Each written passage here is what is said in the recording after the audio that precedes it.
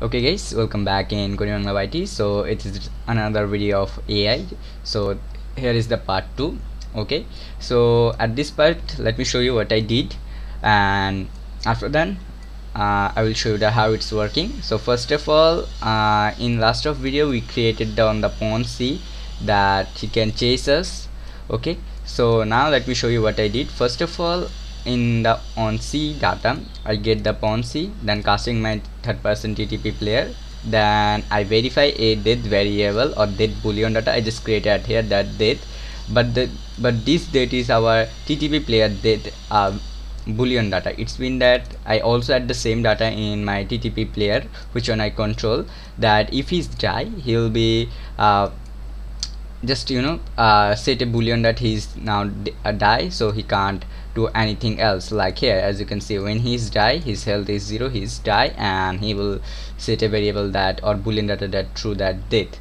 So I also just verify that if our TTP player is dead or not, then I verify in our AI dead or not. Okay, this one.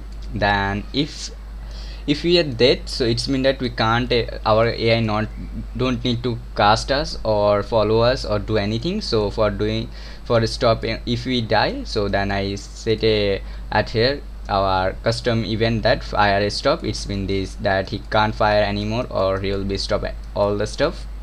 Then at our death, in our death, okay, like when our AI is dead or not, if he's dead, so it's mean that he can't chase anymore, so or do anything. So if our AI die, okay, like this one is for our AI, okay, that if he dies, so he can't do anything. So for stopping this in the true section I just didn't do anything, but in false section it's mean that if he didn't die, he's now alive, so he will be always set actor location is that our AI location. He always try to look at us. So for getting the locations, I add a arrow in our at here, like on the gun positions. So at the gun position I add a arrow, get the world location, and also I get my TTP player locations, and find it, look at rotation, and set with my actor rotation. So what it will do is it's take our location, and then he will be take his AI location and just combine them and set a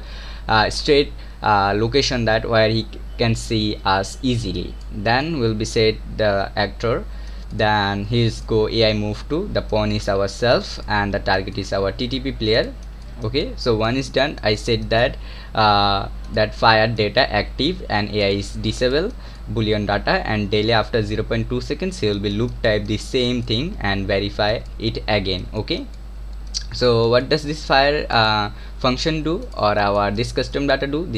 This will be active our fire, okay, like the automatic fire, and I set my fire data into 0.11 to 0.13, and also I add a custom event at here that data, that timeline with the looping. Okay, so then I add verify again that if I'm dead or not. Okay, and then add a child actor in components. Okay, that is our bullet, the AI bullet. Then I get our arrow, that from where our bullet should be spawned. For get the arrow, get the wall transformation connected with this, and then I just plug with this to my sound system. Okay, so I just make a simple sound system at here, that I add a audio at here, and the audio player will be play the bullet sound. Okay, I have a bullet sound simply, then I fade it and play this. Then I at the 0.4 milliseconds later he will be fade off this or stop the sounds, and one is done. I also add at here that in event tick I always try to active our pawn sense. Okay, like sometime our pawn sense will be not work, like when you are chasing us. Okay, like after, or if he's chasing false, he will be sometime he will be crash the pawn sense. So for always active our pawn sense if he's alive, so I just gave this that on the if he's dead or not. If he's not dead, if he's dead, so he'll be deactive our pawn sense. As you can see, if it's a new active is false, it's mean that he's deactive, we are deactive the pawn sense, and then I stop activity movement of our character movement, so it will be not be move anymore. Then if it's false that he's alive, so he'll be, it's mean that he's doing something, so I always active the pawn sense. Okay, this block is so much important for our AI, make sure, and also the true button. So and one is at here, this is the most some very ugly, but it will be very important part also, that the event we can play. I just call the sequence. So the first sequence go at here, that it will be said that the AI is true, so it's been read out. This is now a automatic AI, so he can do their pick a randomly location. So for randomly locations, I add a AI move to, and the destination is get actor locations, get a randomly radius, and I set it to 50,000 and set it like this. Also I get a one more variable from the AI verification, that if he's AI, he also verify that he's dead or not. If he's dead, so he'll be do nothing. If he's not dead, alive, so he'll be do this work. One is done, I add a on success and on failed, that a delay block on 0.2 milliseconds. It will be do the loop type, verify the AI and the death. Okay, also I add one more function at here, that AI active automatic. So why this add this function? Because let me show you what this the function first. So at the sequence, I add one more pin and connect it with a set timer by function event, and with by value with 0.1 with custom event that do once, and also add a reset button. So it's complete, so it will be verify again that he's dead or not, and continuously do verify the again the AI. He's just looping this. Why this function?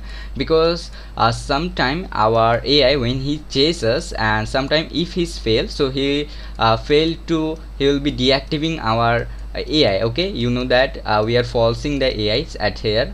Okay, like if he see us, as you can see, if he see us, we are disabling the AI, so it's mean that he can't be pick anymore the randomly location. So if it fails, it's mean that our AI failed to see us. So what he need to do, because already we fails the AI, so he need to again active this. So for active, I just said that a active, but there is a problem. If we active this, our this time looping is will be not more work anymore, because he don't have any execute more. So for again loop type and like kind of like start the engine again, I add a simple custom event that again with block with just active this to do resets. Okay, so because it's do once time, and then he will be again reset it, and one is done, he will be reset. When he reset, he will be do this again, like he will be active our engine. So one is our engine is active, he will be then stop this key, so then it will be again do the loop type work. Okay, and at here I also add a speed control, that get the character movement with the set with maximum speed, that 500, and also I create a variable that health AI, that is 100, and it is an integer value. Okay, so one is done, I just go in my dead data, that on component hit. So I add a simple box collision at here. As you can see, a box collision, it will verify that are we our AI hitting with our bullet or not. So I cast my bullet, that player bullet, then I get my health -2 and set the health in my variable. So also I verify that if our AI health is more than or less than 0 or not. If it's 0, so it's mean that he is dead, so he'll be do once time that he is dead. And also the AI is false, so he didn't do anything. This engine start again, and one is done, he will be play the animation with the mesh, that a randomly animation, that some dead animation. I just add 3 dead animation at here, so with a random block, so he will be every time he will be pick a random animations. Okay, like some dead animation. Then I also disable the collision to block all to and non-contamination, so we can go after the data our AI, we can go under of our AI. Okay, so as the whole result we found like this. Let me show you what we found. Like if I hit the play, and as you can see, he will be shoot us when he active. As you can see, if he didn't see us, he will be pick a random location, but if he see us, he will be, as you can see, he will be just try to shoot us, always try to do something. So just think that now we are shooting the AI, then he will be die also. Let me show you. As you can see, if you just hit, and he will be die, and he will play animation, so he is now dead. He don't do anything more because he is dead. Okay, as you can see, the collision is also disabled, so we can go around of his body. So I just hope you understand what is the next part 2, and in the next video we'll be do something more. We'll be optimize our AI more. We also make it some more advanced. So I just hope you like my video. If you have any question, you can comment us in my comment box. I must try to give you a reply. Thank you so much for watching. Also, if you have any question, you can tell me in my Facebook page, also in my Telegram discuss chat group. Okay, I hope you understand. Thank you so much for watching, guys. Love you all, and bye bye.